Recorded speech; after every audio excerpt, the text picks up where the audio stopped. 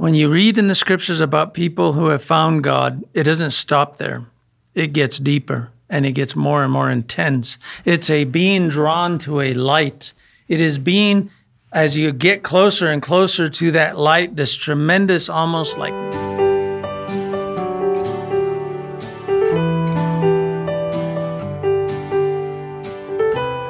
Good morning. Welcome to Grace Community Church's online virtual service.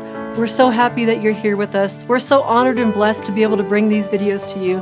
Wherever you are, near or far, you are part of the Grace family. We pray that things in your life are going very well. And if you came in need of something today, just trust that God knows that. So join with us as we worship, sing loud, and just trust that in the Word, God will speak to you. Thank you so much for participating and supporting these videos. We're so happy that you're here. Welcome.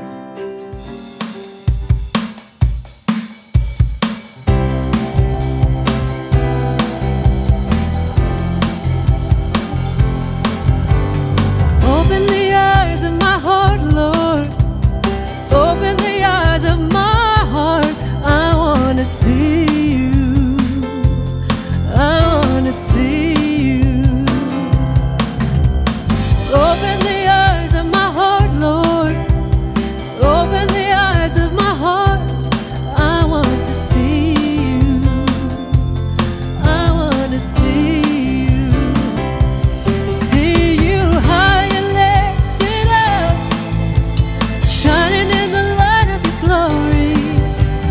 Pour out your power and love as we sing, holy, holy, holy. Open the eyes of my heart, Lord. Open the eyes of my heart. I want to see you. I want to see you. Open the eyes of my heart, Lord. Open the eyes of my heart. I want to see you. I want to see you. To see you high and lifted up, shining in the light of your glory. Pour out your power and love as we sing, holy, holy, holy. To see you high and lifted up, shining in the light of your glory. Pour out your power and love as we sing, holy, holy, holy. Holy, holy, holy. Holy, holy, holy. Holy, holy, holy. I want to see you. Holy, holy, holy. Holy, holy, holy. Holy, holy, holy. I want to see you.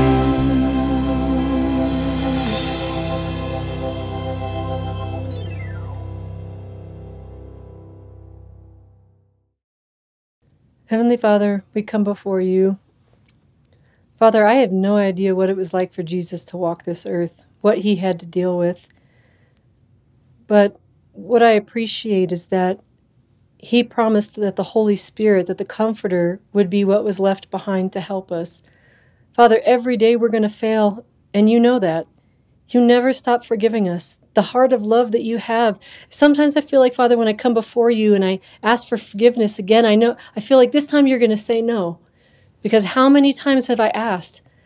And Father, that's just not how you work. I pray that your children would take comfort in this. First of all, that we're not alone, that the Holy Spirit, the Comforter, just even in the name Comforter, we will receive the comfort that we need just to get through the next moment of whatever is going on in our life. And second of all, that forgiveness will never run out. That is a well that will never run dry. Thank you so much, Father, for your promises and for your love and what Jesus' life and death meant for us and means for us now every day that we walk in this world. In his name we pray. Amen.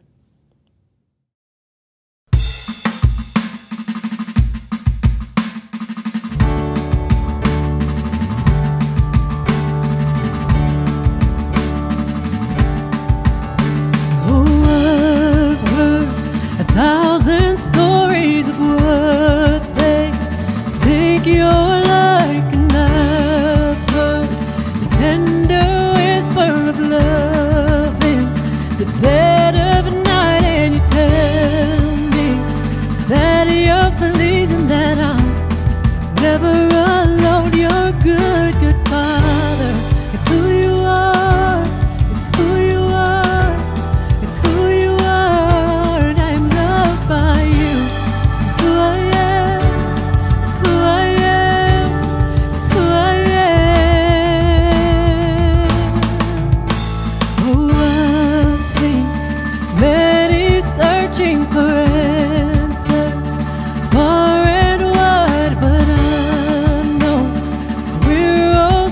searching for answers. Only you provide, 'cause you know just what we need before we say a word. You're a good, good Father.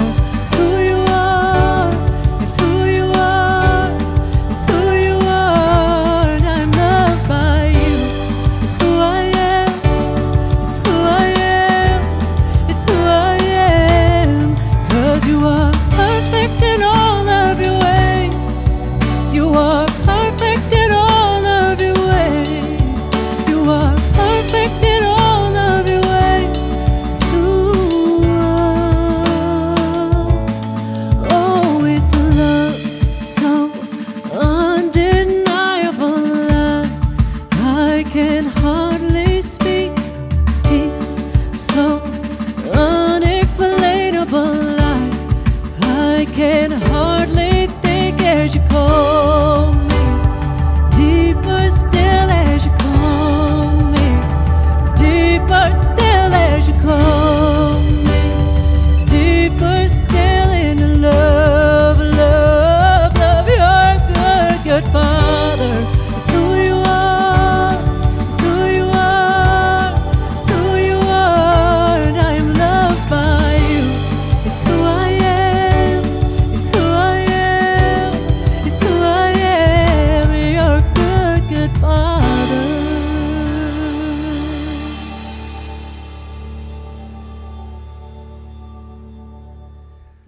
Here we come again to that time where offering is part of our worship. Offering isn't just in the giving of money to a church or a Christian ministry. Offering is a sacrificial thanksgiving to God. Not that God needs anything. He has said all over the scriptures, He's the owner and creator and sustainer of all things. It is for our benefit that offerings are given. It is. It's for ours. Because in the support of the church of God, the church that supports the Word of God, and that support the lives of human beings, there's more chance of them being transformed. There's more opportunity for people to come and to hear the real truth of God. It's nowhere else. It's not on TV. It's not. Maybe there might be Christian programming here and there, but it's really the strategy of God from the get-go. Send out His people into the world to form fellowships called churches so that people may come together, work together to reach their fellow sinners with the tremendous great news that we all know. So let's pray for today's offering. How we thank you for the tremendous abilities that you've given us. How can we thank you anyway? Words pale. Money, there's not enough. There's no sufficient amount of thanksgiving. The picture in Revelation is to fall down before your throne and cast down our golden crowns and give you thanks and praise and honor forever. That's it. We give you back everything you've given us. We pray that you would multiply it in our lives, in our loved ones' lives, and may the Word of God flourish in us and extend out, like David the King said, my cup runneth over. Amen.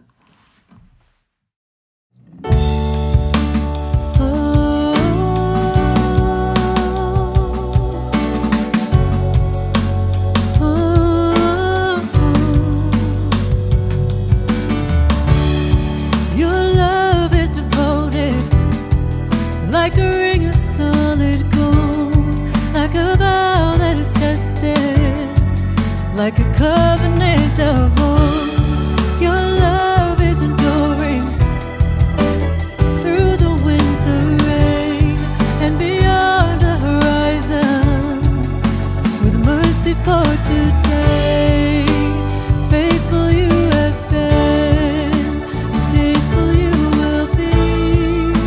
You pledge yourself to me, and it's why I sing your praise will ever be on my lips, ever be on my lips. Your praise will ever be on my lips, ever be on my lips.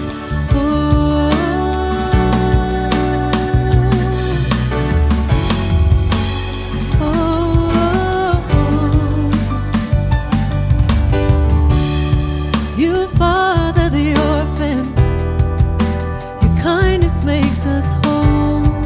and you shoulder our weakness, and your strength becomes our own. You're making me like you, clothing me in white, bringing beauty from ashes, for you'll have your bride, free of all the guilt and rid of all the shame, and known by her true name. And it's why I sing your praise will ever be on my lips, ever be on my lips. Your praise will ever be on my lips, ever be on my lips. Your praise will ever be on my lips, ever be on my lips. Your praise will ever be on my lips, and ever be on my lips. And you will be praised, and you will be praised. With angels and saints we sing worthy are you, Lord. And you will be praised, and you will be praised. With angels and saints we sing worthy are you, Lord. And it's why I sing your praise will ever be on my lips, ever be on my lips. Your praise will ever be on my lips, ever be on my lips. Oh,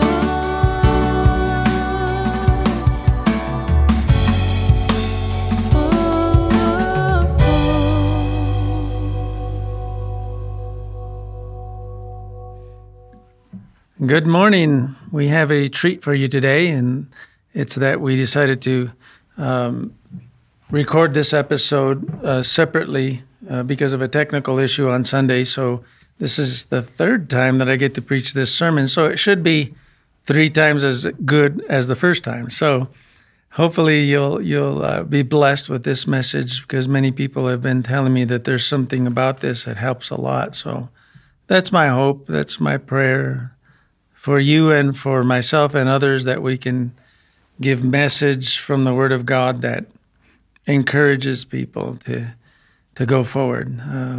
Life is difficult, life is challenging, and without the Word of God, it would be almost hopeless. But there's tremendous hope in the promises of God, in the blessings of God. So in part 5 of the plans of God, the blessings of God upon my life, the theme verse is out of Jeremiah 29:11. I know the thoughts I think toward you, says the Lord, thoughts of peace and not of evil, to give you a future and a hope. I think that this is a tremendous glimmer of light in the midst of a book, the book of Jeremiah, that is a book of judgment against Israel in its heyday, so to speak. And God, through the prophet Jeremiah, was warning the people and warning them that they needed to turn their lives back around to the Word of God and listening to what God says, and they wouldn't listen. And finally, what results in the book of Jeremiah is everything that God said would happen through Jeremiah's prophecies happened. They lost their nation, they lost their economy, they lost their land holdings, they lost everything. And God, in the midst of all of this, He'll do this in Scriptures. He'll send this tremendous beam of light into darkness. I know the thoughts I think toward you, says the Lord. Thoughts of peace, not of evil, to give you a future and a hope. So let's pray as we think these things through, that you would think of us as an encouraging thought or truth. We are not just random accidents that came into being. You thought us before we existed, and we are now living our lives. They may not be the lives that we would have chosen to live, but you have ordained that we should be who we are, live when we live, and be in the circles that you have placed us in. Our families, our friends, our acquaintances, both inside the church and outside the church, at work, at home, at school. Help us, Lord, to see the purpose in our existence, Because once we understand that our life, our existence, is actually part of the plan of our God, and that your thinking towards us is ultimately it's a positive thinking. It's not positive thinking by itself, but it is you saying that there's reason for us. There is a plan for us. There is a future and a hope for us. These are in the scriptures. And we pray that you would help us, Lord, to cut through all of the discouragement, all of the negative, even religious and human thinking and philosophies in religion, to get down to the simplicity of you and us, myself and you. I am here and you are God. You are God and I am yours and you are mine. Help us, Lord, to walk in the path that you had put into our lives before we were ever born. And help us to find contentment in your plan for our lives, be they what they may be. In Jesus' name, amen. So, if you remember from last week, we looked at the blessings of Deuteronomy 28. Deuteronomy 28 is the, theologians will often title that passage, the blessings and the cursings from Mount Ebal, which was the elevated mountain which God spoke his blessings through Moses to the children of Israel who would go into the promised land. The first 14 verses of Deuteronomy 28 are the promised blessings. We covered that last week, and it is a very positive message from the scriptures about what God says he can do for us. But then following that in Deuteronomy 28, there are 54 verses of judgment and consequence. So in order to be true to the admonition of scriptures that we should present the whole counsel of God, it's important, I think, to at least look at some of what God is saying in Deuteronomy about what happens when people don't listen to the Lord and his word, okay? So we've got to listen to the negative part of what God tells us in scriptures, not just the cotton candy and the good stuff. Some people kind of get off on talking about love and forgiveness and heaven and everything's cool and everything's great. And nobody wants to talk about what about the flip side?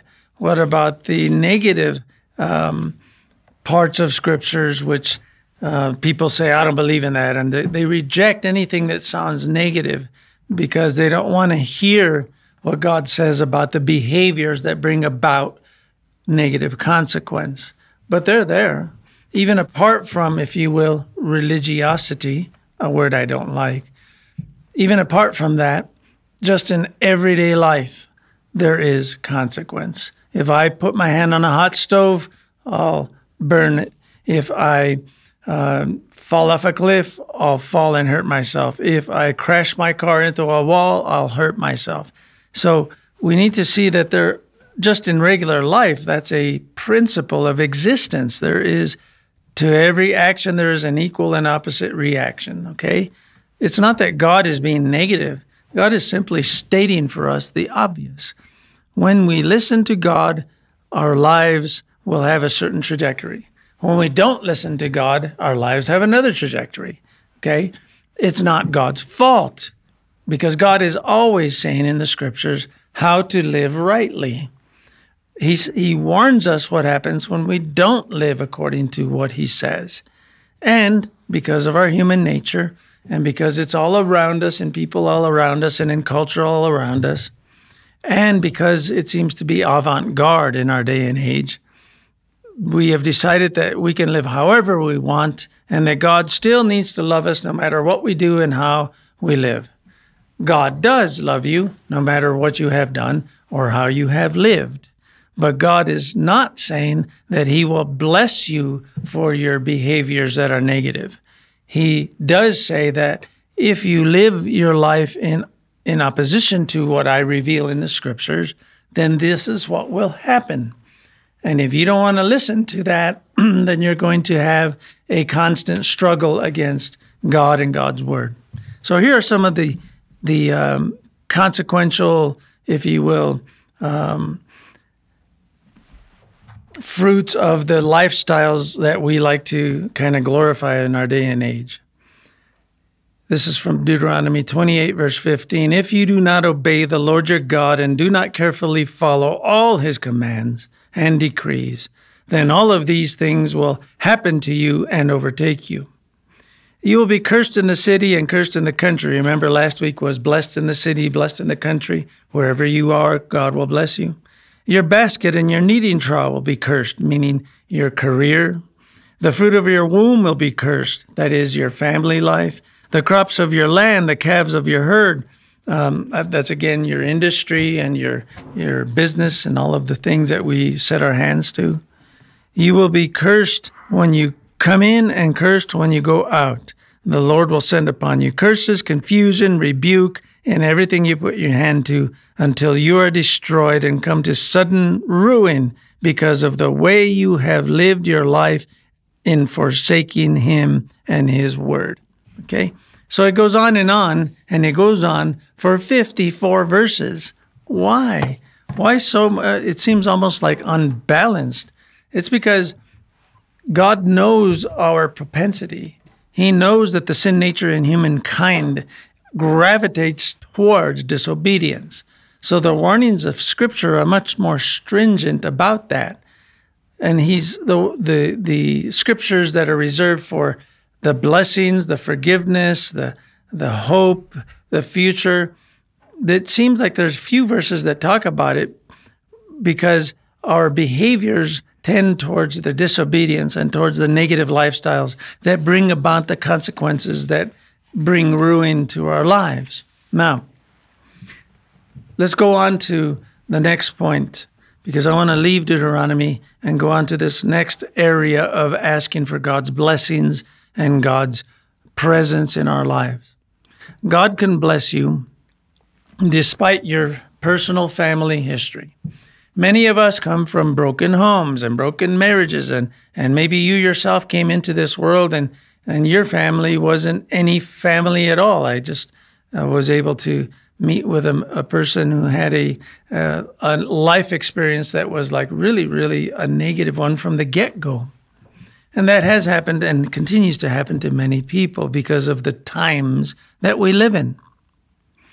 Now, God, even in spite of all of that, no matter what your history, your failures, your sins, your behaviors, no matter how bad it has been, be it Mary Magdalene or the thief on the cross, he can bless you in spite of all of that. He can bless you, and he wants to bless you.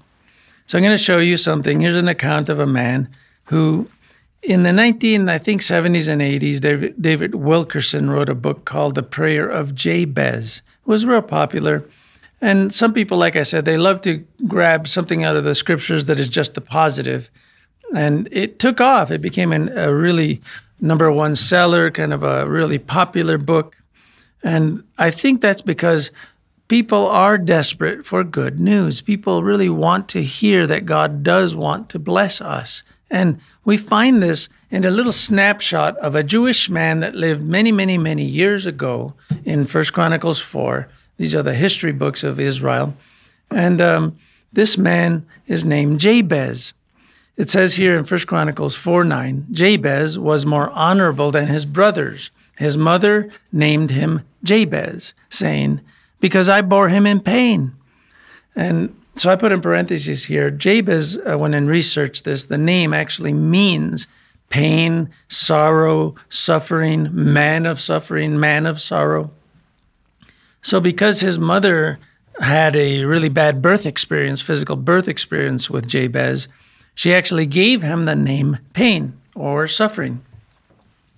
And it's kind of a negative story in a way, but it starts out with a positive statement. Jabez, this guy that his mom named him Pain, he actually says here, he was more honorable than his brothers. It doesn't say how, but it compares him against his brothers. He's in the family. His mom called him Pain. Hey, you Pain, come over here. You know how we are with kids, and we make fun of each other, and God is into the humorous aspects of human behavior with Abraham and Sarah, for example. He names Isaac because when he tells Abraham and Sarah, you're going to have a baby, and they've been hearing this since they were in their 40s. By the time it comes to fruition, Abraham's 100 and Sarah's in her 90s. And they're like they both kind of snicker under their breath. And God says, why are you laughing? And he says, okay, so you're going to have to call him that. You got to call him Isaac, because if you read the scriptures with the footnotes, it says Isaac means in Hebrew, it means he laughs. He laughs at God. And God even said, why is she laughing? And Sarah says, I'm not laughing, but she was. And so did Abraham even. Everybody kind of snickered. It's like, yeah, right, I can't have babies at 100 years old. They didn't have any way to cause that to happen. It had to be a total supernatural miracle. But God allows the situation to name the kid. In this case, Jabez gets named. Hey, you, Pain, come over here. Can you imagine being Jabez, a little kid in the playground, and everybody says, hey, come over here, Pain. I'm going to give you some more pain. If you grew up as a little boy, you might know what I'm talking about. It's kind of a drag being given that kind of name. I grew up in the tail end of the 60s and early 70s, and all of the hippie culture were naming their kids all kinds of weird names like, oh, I'm going to name him Sky, and I'm going to name her Willow, or I'm going to name her Snow Breeze, or whatever it is. These names that people made up. And so the poor kid, what's your name? Oh, my name's Snow Breeze. And you're just really handicapping that kid for the rest of their life. So you need to try to be more sensitive about, quote unquote, naming your kid. Scriptures say in Revelation that he will give you a new name, a name that is written on a stone for you. He'll call you what you really are. So Jabez is named Pain. But in spite of all of this, I say that God can bless you. You can still be an honorable man who loves God and follows God regardless of your family history, your family situation, whether there's conflict or whether there's a family dynamic that is negative for you. Maybe you were abused. Maybe you were not treated right or equitably in your mind. Many adults are still stuck because whatever happened 40 years ago when they were just little kids, it's still, kind of dragging them back. It's like an anchor and they can't go forward. And all I can say about all of that is this: whatever your family history, I'm not trying to minimize it. I recognize the fact that many human beings have suffered untold horrors and pains and suffering and abuses because of family and family history. Not minimizing that. I know it happens. I've met many people that it has happened to. I myself grew up in a human family. I've seen many things happen. All I can say is this: God can bless you no matter the circumstance or the background. So in the next point, you can change the narrative of your life. You yourself have been given by God the ability to redefine, if you will, the story of you. You can, because God is the God of the new page, of the second chance. That's the kind of God we serve. He knows all of our sins and failures. He knows them. He knows that we have this in our lives. But you can actually start changing the future of your life by calling out upon God. That's where the first step is. In spite of the family history and the background and the pain and the suffering, you can stay there and you can wallow in it, like the scriptures say. Just stay stuck in it like quicksand. Or you can say, okay, whatever my life has been, all the stuff that I've lived and gone through, all of the pain, the suffering, the background, I'm going to be able to look at my life and say, okay, God, I'm going to call out to you. And Jabez does this. Look at 1 Chronicles 4, verse 10. So Jabez called out on the God of Israel.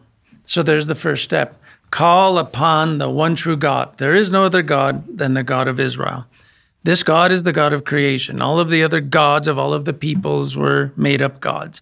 This is the true God, the creator God, the sustainer God, the redeemer God, the God of promise, the God of reconciliation, the God of restoration and resurrection, the God of forgiveness, the God of power, the God of life and blessing. That's the God we're calling on. You can call on the God of Israel. You can say like he did, Oh, that you would bless me. There's a neat prayer. Start out that way. Our Father who art in heaven, oh, that you would bless me. Indeed, enlarge my territory. What's he asking for there? Give me more influence. I mean, they named me pain. Can you kind of change that so that my life touches people in a different way? So that your hand would be with me and that you would keep me from evil. Deliver us from evil. That's in the Lord's Prayer, right? Deliver us from evil. So that I may not cause pain. The recognition of sin is all around me. It's in my family. It's in my brothers, my mom, my dad. It's in me. I don't want to be that. I don't want to be part of this problem anymore. I want to be part of the solution to this problem. I want to be the kind of a person that doesn't cause pain. Then it says this, so God granted him what he requested. There is the prayer of Jabez. That's it. 2 verses, the prayer of Jabez. So God can bless you no matter what your history, but you can change your history and the narrative of your life by simply stopping and saying, okay, God, here's my train wreck. Here's my life. The thief on the cross. Here I am. I'm dying. I cry out to you. So we do that, and it changes the very future of your eternal trajectory. Okay, it's pretty an amazing, cool thing to see. Next, when you ask the Lord, if you want the blessings of the Lord like Jabez, oh, that you would bless me. When you ask him, you need to ask with expectation. Expectation is the understanding that God will and can give to you what you ask for and beyond what you ask for. Just to show you an account of this with Elisha the prophet, who was getting old, and it says here in 2 Kings 13:14, Elisha was sick with the illness by which he would die. So stop there before we go on. This is a little aside. Elisha was a prophet of God. He took over from Elijah, one of the greatest prophets of Israel. And he was getting old, and it says here in the scriptures, very matter-of-factly, he got sick with the illness by which he would die. It doesn't say what it was. Was it cancer, high blood pressure? Who knows what it was? He was getting old, and he was getting sick, and he was going to die. That is a reality that all of us have to face. God doesn't always heal you and restore you to health. Eventually, there is an illness by which you will die. Okay. And if the illness doesn't get you, old age will get you. And if old age doesn't get you, the illness will get you. So whatever, either way, we're all going to face this fact. The Bible says in scriptures, it is appointed unto man to die once. After that, you meet God. Joash, the king of Israel, came and wept over him, saying, "Oh, my father, the chariots of Israel and their horsemen." So what's going on here? What's this king of Israel named Joash? If you read the history of the northern and southern kingdoms of Israel, they actually had a civil war, and they did divide, unlike the American Civil War. They actually did divide. There was a northern Israel and there was a southern Israel. Actually, southern Israel was truer to God than northern Israel. But eventually, they both kind of ended up in the same place. Northern Israel got so out of whack that when the Bible describes every single political leader that they had since the death of Solomon, not one of them is ever described in the scriptures as a righteous king. In Judah, the southern kingdom, different kings got described as either wicked or good. But in the northern kingdom, not one king got given the title of this was a good king. But this man, at least one of them, recognized Elisha. He did recognize him as the prophet of God. So he comes and he hears Elisha's going to die, so he goes as king. And he goes to Elisha the prophet, the speaker of God's word to the people of Israel. And he cries out, "The chariots of Israel and their horsemen." Why? Because when Elisha took over from Elijah to become prophet of Israel, he told Elisha before he ascended into heaven, Elisha asked Elisha, there's two different names here, Elijah and Elisha. He asks him, "What do you want me to do for you?" And Elisha tells Elijah, "I want double the blessing that you have had on your life." And he goes, "Well, if you see me leave, then maybe you'll have it. And sure enough, chariots come down from heaven, the spirit realm of God, pick up Elijah bodily and take him away. And Elisha sees it, and he cries out, the chariots of Israel and their horsemen. So that was the beginning of the prophetic ministry of Elisha. And the king of Israel, northern kingdom, he recognizes Elisha and he cries out to him, knowing that this man who speaks the word of God is going to die. And it's a loss. It's a loss when a man or a woman or anyone who loves God, when they actually check out of this world and go into eternity. It is a loss because we do benefit from the great teachers and preachers and evangelists of our history. We do. We benefit from them. We have been bettered by their admonitions, by their preaching, by their teaching, by their evangelism, whether it's Billy Graham, whether it's Moses, whether it's David the King or Samuel or whoever you want to point to in history, Moody or any other person like that.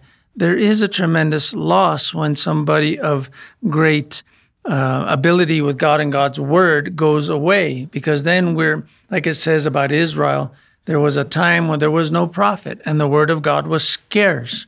When you have somebody who preaches and teaches and shares the word of God in an authoritative and a clear, concise way, that is a gift. So this man, Elisha, is about to die. So I think the king does recognize that, wow, you know what? We're in trouble if this guy dies. So he goes up to Elisha, and Elisha tells him, take a bow and some arrows. Here's a prophet, and he tells the king what to do. So he took himself a bow and some arrows. So here's a neat picture. You see political leadership partnering with spiritual leadership, and because of that, something positive is going to come out. When we have political, social leadership in any realm, okay, whether it's ancient Israel or modern-day America or Europe or anywhere in the world, when you see the political leadership decide, I don't need the spiritual side of things, then you're going to have misery with the people. But when there's a partnership between the leadership of God and the leadership of politics, blessings come. So he says, take a bow. So he does this. And he said to the king of Israel, the prophet tells the king, put your hand on the bow. So he put his hand on the bow. And then Elisha put his hand on the king's hands on the bow. Then he says, now open the window. So he opens it. So this is all to show you an account of something really cool. So Elisha, the prophet, tells the king, shoot the arrow. So he shoots the arrow. Then he said, the arrow of the Lord's deliverance, the arrow of deliverance from Syria. Syria was the if you will, the neighborhood bully that was always oppressing and militarily striking and attacking Israel. And so God tells this king of Israel through the prophet that the deliverance of Syria is going to come. You must strike the Syrians at Aphek, that was one of their major towns, until you have destroyed them. Then he said, take the arrows. So he took the arrows. The prophet tells the king, strike the ground. So he struck the ground 3 times and stopped. Then it says, the man of God was very angry with him and said, you should have struck 5 or 6 times. When God tells you to do something, do it all the way. Do it with expectation. Strike the ground. And you should have done it 6 or 7 times or however many times. And then you would have struck them until you had destroyed them. But now you'll only succeed. You'll only strike them 3 times. And they're not going to be destroyed because of that. So there was no expectation. He understood that this man was a prophet. He understood that this man carried the favor and the blessing of God, but he did not totally avail himself to it. He withheld, and the prophet actually showed some impatience. Jesus did this with the disciples a few times. One time when he appears after his resurrection, he asks them, where is your faith? Or during his earthly ministry, he asks them, where is your faith? What's wrong with you guys? How come you don't see this? Come on. We see this almost frustration from God's side. Even the angels, in the resurrection, they would ask the people who came to the tomb, don't you remember? He told you this. Come on. What's up with you guys? Where is your faith? Where is the expectation of the belief in what God and God's word says? And we need to see this because it is our tendency as sinners, all of us are sinners, to have a doubting attitude towards God, God's promises, God's abilities. So the next point is that our agnosticism and our unbelief, that's what keeps us from spiritual blessing. It actually keeps us in spiritual bondage. It is agnosticism and unbelief. That's another word for atheism. Those are the prevalent viewpoints across the planet nowadays. People are more apt to confess openly and publicly, oh, I'm an agnostic, I don't know. Oh, I'm an atheist, I don't believe there's a God. They're willing to totally confess that openly and publicly as if it is the most amazing, stupendous, and advanced thing to say, but yet it simply is an indication of our culture and our time, fulfilling all of the biblical prophecies of the great backsliding away from faith in God. But agnosticism and unbelief and atheism keeps you from spiritual blessing. It actually keeps you under bondage. So look over at Mark 9, verse 20. They brought him to Jesus. So stop there. Here's what's going on, just to set the context.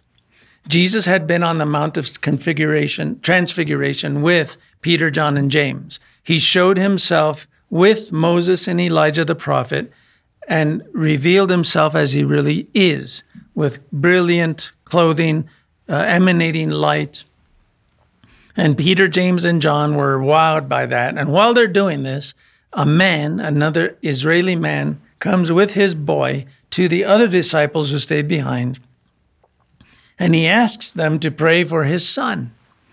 They couldn't do anything with this kid. So they bring this kid to Jesus. And it says then, picking up the story, when the Spirit saw Jesus, it immediately threw the boy into a convulsion. There's a lot in this. The spirit realm knows who God is. They recognize him. They are terrified of him because God is the creator and sustainer of all things. Seen, when the Bible says seen and unseen, it means the physical realms that we can look at with telescopes and everything, and the spiritual realm that you can't see with telescopes or microscopes. But he is the creator and sustainer of all of that. They know, the demons and the angels know. So they recognized Jesus and fell through this kid to the ground and rolled around foaming at the mouth. Now, in our modern day parlance, we would actually psychoanalyze this kid and we would say, oh, he's got bipolar, multiple personality disorder, or he's got this or that. So give him medication and give him this or give him that. Now, I am not minimizing the fact that many people actually have legitimate mental problems or mental, if you will, illnesses. I grew up with it in my family. I have a fully schizophrenic brother who was diagnosed that way, and it started to really manifest itself in his 20s and mid-20s and 30s. It got worse and worse and worse. But I will tell you this, having lived with it and seen it and experienced it, that it does have aspects of demonic possession. It does. Throwing him down, rolling around on the dirt, foaming at the mouth. Those aren't just psychological symptoms to be looked at and treated without God. That culture understood that this was demonic. The Bible talks about this a lot. There are real demons. That's what's happening all around us. So many people being oppressed and possessed and harassed by demons, because the Bible teaches about the last times that the demons themselves and Satan would become totally active because they know their time is short. That's why we're having so much trouble: suicides, murder, hate, violence, racism, all of the things that are negative going on, and they seem to be escalating, not diminishing. Even though the world is getting more and more wealthy, more and more so-called advanced with technology, it's still as if human problems continue to go into an escalation curve. So Jesus asks the boy's father, how long has he been like this? From childhood, he answered. It has often thrown him into the fire or water to kill him. So what we see here is, here's a family, a Jewish family, a father and a kid. And there's probably other kids too. Maybe they were too afraid to have another kid. I don't know. But everybody's impacted. The father's impacted. The rest of his family's impacted. The other Jewish people have now been pulled into this. When somebody's sick, it's kind of like a giant whirlpool. Everybody's being pulled into what's wrong with this? What's wrong? There's suicidal thoughts. There's self-destruction thoughts. It's all demonic. Then he says this, but if you can do anything, I underlined it for you. If you can do anything, take pity on us and help us. Stop. So this is the man's response to Jesus asking him, how long has this been going on? And then we see this, if you can do anything. So Jesus' response, I underlined this as well, if you can. There's some neat studies about this in the scriptures. If you were to isolate every question that God asked humankind, it would be a revelation to you. One of the first questions he asked mankind is, Adam, where are you? One of the first questions. Second one, after Adam responded, is, who told you? God's questions to you and to me. When Jesus asks you a question, if you can, said Jesus, everything is possible for him who believes. So his counteraction to the negative comment of if God can. That's the way we treat God. Think about it. When you ask God, do you ask like, well, God, you know what? Your last resort. I tried everything else. Maybe you can help me. Maybe, if I can. Don't you know who you're talking to? I'm the one that designed everything. I have all power. The sun burns at my command. The black hole at the middle of the Milky Way is there because of me. The whole universe is there because of me. All of the structures of molecules and elements, it's all there because of me. And then there's the spirit realm. There's life. There's beauty. There's all of these things. It's all because of me. Do you know who I am? If I can. All things are possible to him who believes. He talks about this all over the scriptures. There's so many instances of this. Immediately, the boy's father exclaimed, so here's the proper repentant response. I do believe in you, God. I really do believe, but help me overcome my atheism, my agnosticism, my doubt, my cynicism. Help me to overcome it. In other words, the recognition that inside of us all is this tremendous doubt, this tremendous negativity towards God. You must ask God to help you to be delivered from that atheism and that unbelief and that agnosticism, because it will keep you in spiritual bondage, just like this kid. He drives out the demon. He drives out the demon. And then they ask him, the disciples later ask him, why couldn't we drive it out? This kind only comes out by fasting and prayer, said Jesus. So there's so much in the scriptures about what we can do as human beings with the Lord and the power of the Word and life itself. I am finding out that there's a whole teaching now concerning fasting and intermittent fasting about helping you to get your body into a more healthy state of being. There's all kinds of, the internet is a really, really cool resource center. It's like having a giant library right at your fingertips. Use it. There is lots, not everything on there's to be trusted. You need to fact check, but nevertheless, you can study things, you can find out things, you can research things. You should become an expert about whatever particular problem you're dealing with. When you do, you can take action against those things. That's what the Bible's all about, giving us the right information so that we can take the right actions towards faith and life and a solution to the problems of life. Faith is an absolute certainty in God's existence and his ability. When we talk about faith and belief, help me overcome my unbelief, help me to have faith, like the disciples said, oh Lord, increase our faith. What is faith? Do I have to go look at Webster's dictionary to find out what faith is, or maybe Wikipedia? Well, the Bible gives you a definition. The Bible answers itself. The answers to the Bible are in the Bible. So here's the definition, Hebrews 11:1. Faith is the substance of things that you hope for. What do you hope for? Do you hope for forgiveness? Or is hope, the word hope in an English word, does it mean, I hope so, I really hope so? Or is hope a different word entirely? In the King James, it is a certainty. It's the substance of things hoped for. It is certainty. It is the evidence of things not seen. I don't see God right now on his throne, but I know he's there. Do you? I don't see the angels. I know they're there. I don't see the demons, but all I have to do is open the newspaper. The evidence of things not seen. Faith is the substance and the hope of all of that. That's what the Bible says faith is. Now, Hebrews 11 is called the hall of faith in the Bible. It gives you the example of Noah, of Moses, of David, of Solomon, of Daniel, etc., etc., etc., of Abraham, of Sarah. Faith gives you the examples in that chapter. But then it actually gives you a little bit more here in Hebrews 11:6.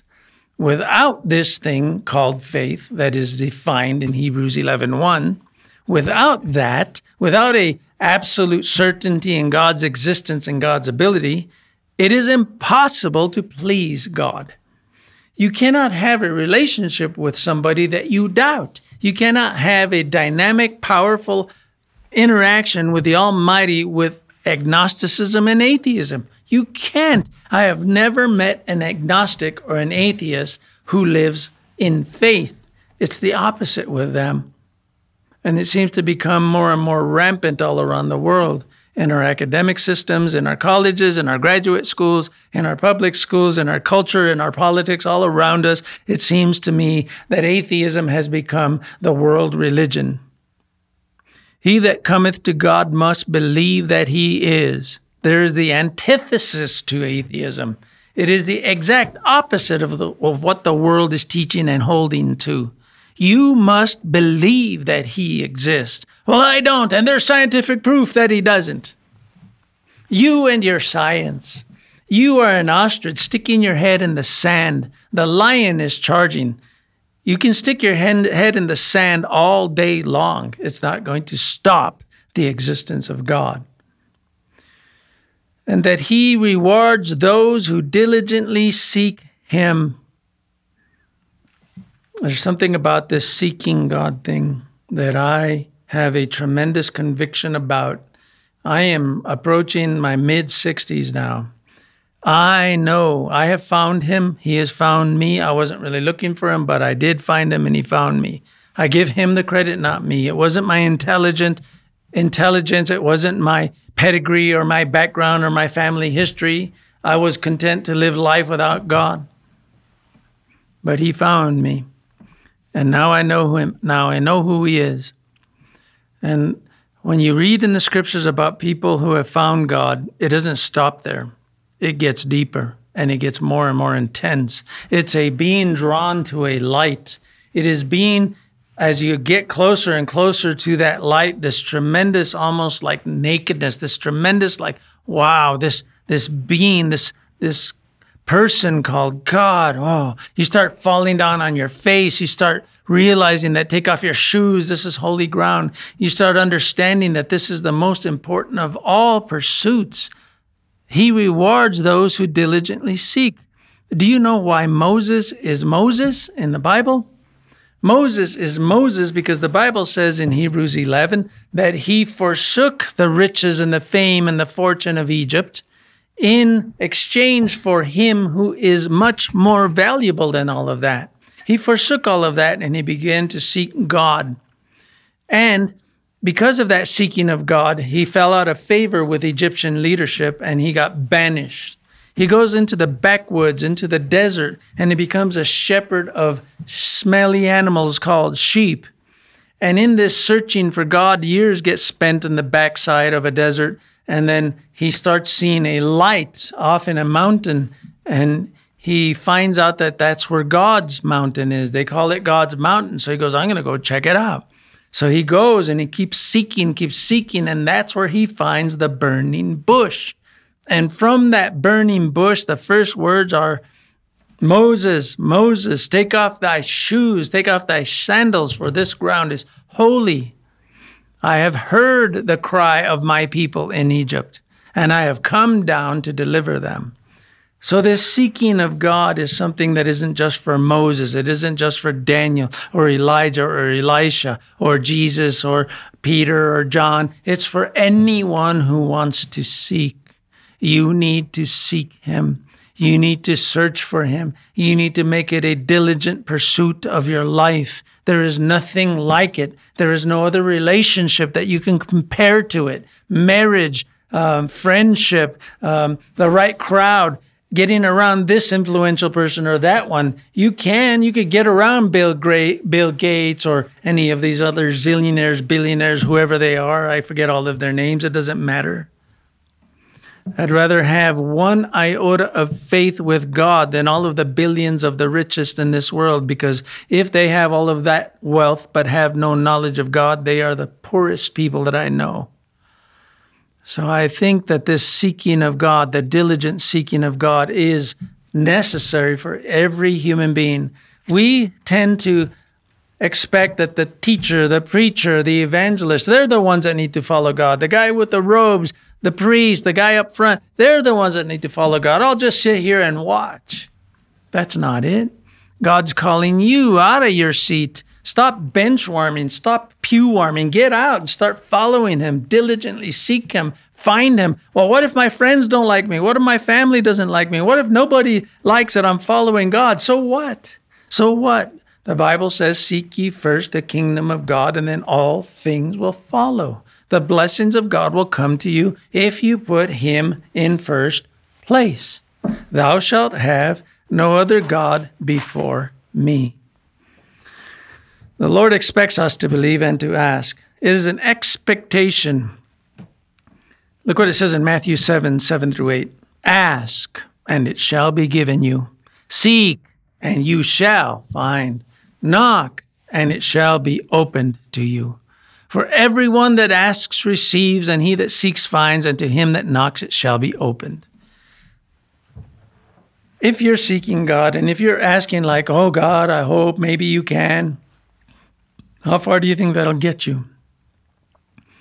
The Lord is expecting us to come and to ask. It's a neat admonition. Ask. Go ahead and ask God. It took me a long time to get to this place in my life where I said, God, I need more money. I need a bigger house. I need this for my family, for my kids.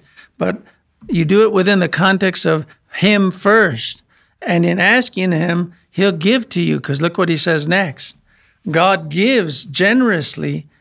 He gives generously and with wisdom to anyone. In verse 9, what man amongst you, if his son asks for bread, will give his son or daughter a stone? So your kid asks, hey, Dad, give me some cereal, or give me some Fruit Loops or whatever. Fruit Loops, you shouldn't give them that. That's full of sugar, by the way. It's really poisonous that's one of the things that I'm finding out, where we've been brainwashed into giving some really bad kinds of stuff even to our little kids. If you care about them, feed them right. If you ask for bread, will you give him a stone? Or if you ask for a fish, will you give him a snake? If you then, being evil, so the Bible says it the way it really is, you're sinful, and you who are sinful, you actually know how to give good things to your children. How much more will your Father in heaven give you good things if you ask him? It doesn't mean that God is a great Buddha in the sky, rub the belly and here are your 3 wishes, or rub the genie's bottle and here comes the genie and gives you your wishes. That's not it. God isn't a genie. God is God. Our Father in heaven is our Father. And if you ask him with the right motives and the right attitude, he will give you what you need. He may not give you everything you want, just like a kid. Dad, I want candy in the morning and candy for lunch and candy for dinner. You're not going to do that because you know it's not good for them. So you have to ask within the right context. Now, confidence in God's promises brings assurance into your life. That's the only thing that has sustained me over all of these years of being a Christian. Not being a pastor, being a Christian. Things have happened in my life that seem to be, in a human perspective, on a human perspective, it looks like total loss, total discouragement. the death of a 22-year-old son, firstborn, or the death of 2 brothers younger than me, or the death of my father when I first came out here. A year after I came, dead, boom, cancer. Then a few years later, my sister, boom, dead. My nephew hung himself. All of these negative things that have happened in my life, in my family, in my immediate family, in my extended family. Looks like a total loss. But it is the promises of God that bring assurance in your life. Bible says, he who believes in me, even if he dies, he shall live. These promises are what give me tremendous hope that death isn't the end of it all, that sickness and accident and even suicide and sin, it's not going to stop God and God's blessing. The promises of God have overcome death itself. I have ultimate optimism, not because I am optimistic, but because God is who he is. Look what it says in James 1, 5 through 8. If any of you lack wisdom, let him ask God, who giveth to all men liberally and upbraideth not. He's not looking for favorites. I'll give Jimmy over here because he's really, really a good guy. That's not it. Whoever you are, thief on the cross, Mary Magdalene, John, Peter, whoever, Moses, whoever, you ask of him, he'll give to you. Solomon, he takes over the kingship from his dad. He says to God in prayer, Lord, I don't know how to run a whole country. Can you give me wisdom? And God tells him, because you haven't asked for wealth or riches or the death of your enemies, but because you have asked for wisdom, I will give you wisdom such as no man has ever had. And I'll give you wealth on top of that. And that's exactly what happened with Solomon. Ask and it will be given him. Ask in faith, not with wavering. For if you waver, you're like a wave of the sea driven with the wind and tossed back and forth. For let not that man or woman think that we will receive anything of the Lord. A double-minded man or woman is unstable in all of their ways. You guys get this? In asking, you must ask with total confidence and assurance. And when you have this tremendous assurance, it brings you a sense of peace, a sense of security, a sense of standing on solid ground. I want to encourage you in that. Contentment with where you are will help you get to where you would like to be. Hebrews 13:5 says, let your conversation be without covetousness, and be content with such things as you have. For he has said, I will never leave thee nor forsake thee. What this means in modern English is that your life, your conversation, let your conversation, your life be without covetousness. In other words, you're never content, you're never satisfied with what God has given you. Whatever set of giftedness you have, abilities that you have, intellect that you have, we're never content. We want more and more and more. And so we're always kind of like a whiny, bratty kid. Learn contentment. Paul the Apostle says, I have learned the secret of contentment. That is to be satisfied with whatever you have, wherever you are, at whatever time of life you live in. No matter what's going on, be content. If I have a lot, I'm content, said Paul. If I have a little, I'm content. Because God is the greatest wealth that I have. That no matter what I have or what I don't have, I have God. Ultimately, the greatest blessing of all is God himself. Genesis 15:1. There's a neat promise. The word of the Lord, capital L, capital O, capital R, capital D, means Yahweh.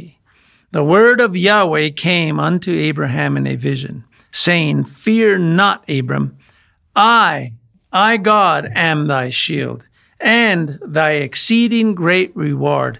The principle that God is the ultimate blessing. The very person and presence of God in your life is better than wealth and stuff and everything else. Jesus said, if anyone desires to come after me, let him deny himself, take up his cross, and follow me. For whoever desires to save his life will lose it, but whoever loses his life for my sake will find it. The secret to life isn't to grab, it's to let go and to put God first. For what profits it a man if you gain the whole world? You get all of the stuff, you get all of the wealth and form and fame and fortune, but you lose your soul. What will a man give in exchange for your soul?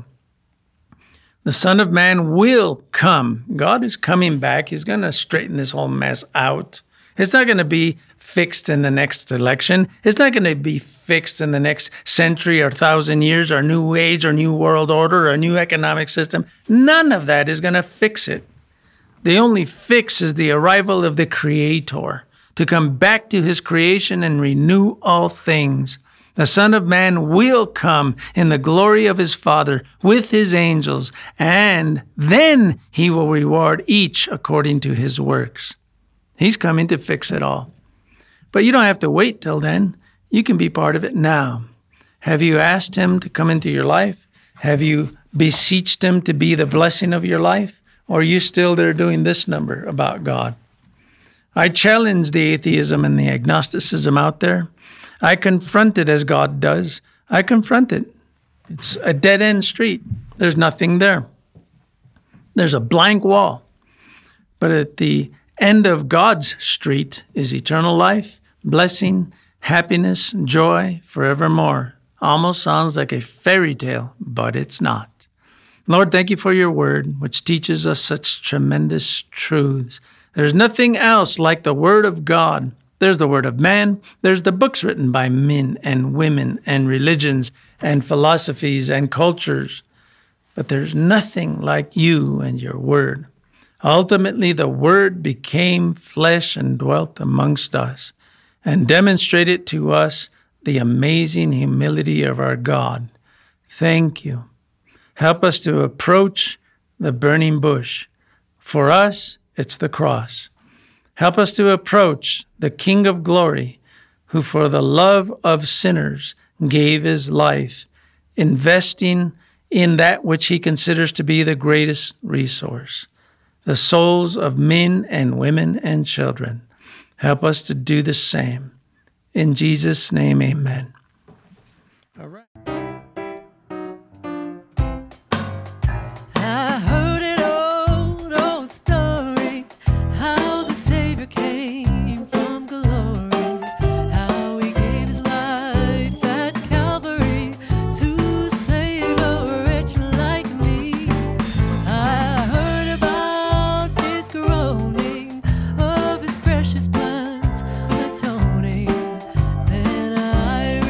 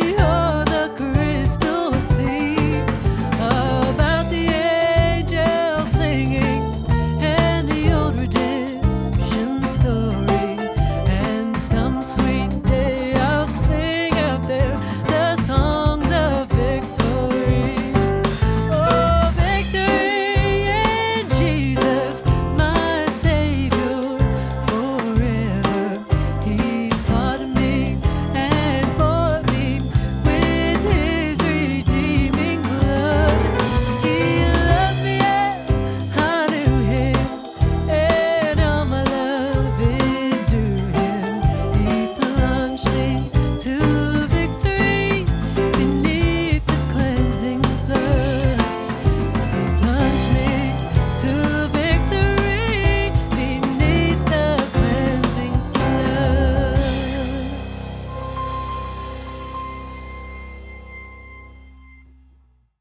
Thank you so much for being a part of this Sunday's virtual service at Grace Community Church.